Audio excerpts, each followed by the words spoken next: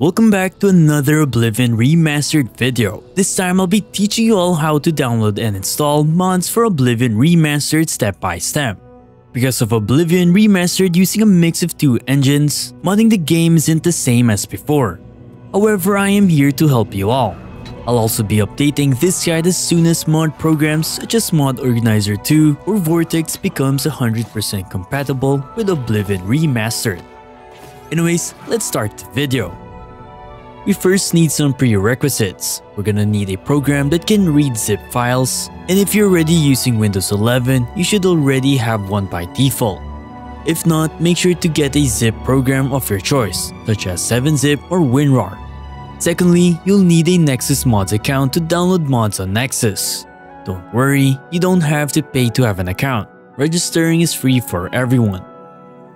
Alright, now let's learn how to locate the local files of Oblivion Remastered. For Steam users, open up Steam, right-click Oblivion Remastered, under Manage, click on Browse Local Files. A new window should pop out showing three different files: Engine, Oblivion Remastered, and Oblivion Remastered.exe. For Game Pass users, open up Xbox app, right-click Oblivion Remastered, Manage, Files, and then Browse. Open the Elder Scrolls 4 Oblivion Remastered folder, and lastly open Content. You'll see exactly 9 files in this folder. Now everything from here should be the same. Just remember where your locals files are. So now whenever someone mentions your local files, you know where to find it. Now, how to download mods? All you gotta do is find the mod you want on Nexus. In this example, let's get Better HUD. It's always best to read the mod's description page as it usually contains important information. In some cases, some mods requires another mod to work. You can always check a mod's requirements by clicking on the requirements drop-down button. So of course, if you see a mod requiring something, make sure to have that installed first before the mod you want. Now click on the Files tab and make sure to choose the right file you need. Since I'm using 16:9 monitor, I'll only get the 16:9 file. Since mod managers aren't working with Oblivion Remastered at the moment, make sure to always click the manual download. Alright, how to download and install OBSE64. After downloading OBSE64 on Nexus Mods, you now want to locate your local files. In here, open Oblivion Remastered, Binaries, and then Win64. You should see exactly like the ones on screen right now. Now open your downloaded OBSE64 mod. Drag everything except the SRC folder into the Win64 folder that we just opened. Once that's done, open up Steam, right-click Oblivion Remastered, Properties, then under General, you want to type the game's path location that your OBSE64 loader exe is in. To simply do this, just copy the path file of where the OBSE64 loader exe is located, and before pasting the path, be sure to type an open quotation mark and then you can paste it. Next, press your backslash key. Then type OBSE64_loader.exe and then end it with a close quotation mark. Lastly, hit space once and copy this command code and paste it at the end.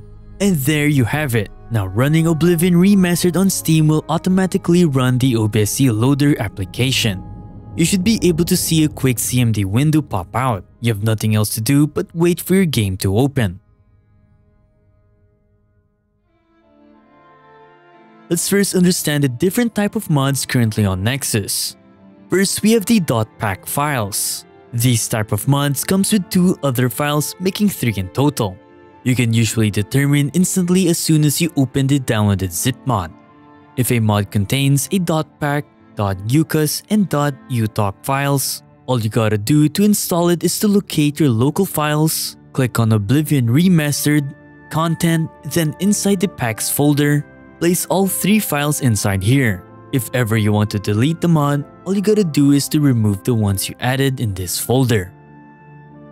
Secondly, we have mods that already have a proper folder structure. A great example would be No HUD, No Effects. After downloading and opening the file, you'll instantly see a folder named Oblivion Remastered. You can simply drag and drop the whole folder into your local files and there you have it. Next, we have mods that uses the .esp extension. A great example would be Unleveled item rewards.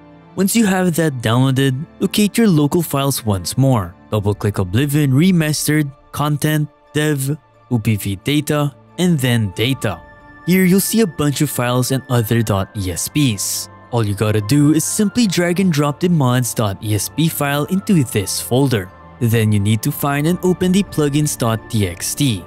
In here, all you gotta do is to copy the mods file name and paste it at the very bottom. Take note, it also needs to include the .exp extension at the end. That's basically it. And lastly, for Reshade, there's an extra step you'll need to do. You'll first need to download the Reshade program on the official website.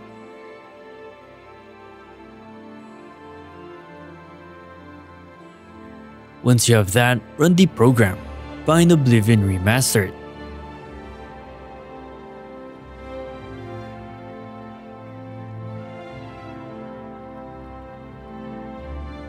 Now, if you can't find Oblivion Remastered, all you need to do is click on Browse, head to your Oblivion Remastered local files, click on Oblivion Remastered, Binaries, Windows 64, then double-click the .exe file.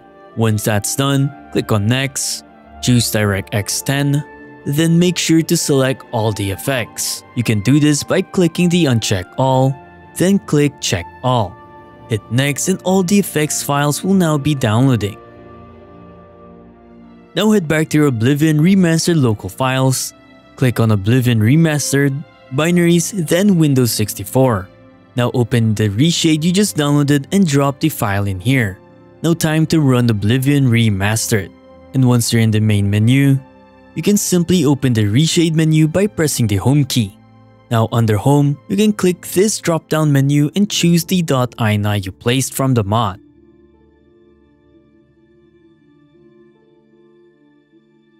And there you have it. I hope this was useful to most of you and I hope you learned something today.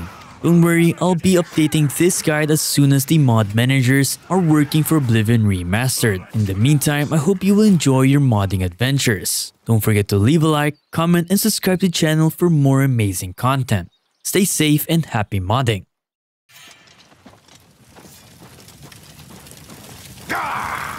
Die, cur! Yeah! Take that! Die! You'll never take me down!